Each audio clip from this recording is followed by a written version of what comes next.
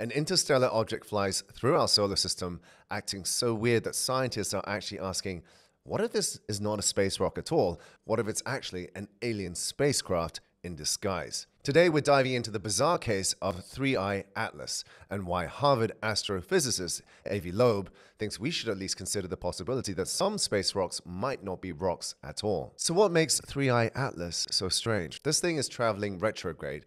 That means it's going the opposite direction from everything else in our solar system. But here's where it gets really weird. Despite traveling backwards, its orbital plane is within just 5 degrees of Earth's plane. And get this, it passes remarkably close to Venus, Mars, and Jupiter. It's about 12 miles wide, but it's way too bright for an asteroid of that size. But when scientists pointed the very large telescope at it, they didn't see any of the gas emissions that comets usually have. But check this out. Scientists just observed that it's changed its color. Now here's where Loeb's thought experiment gets interesting.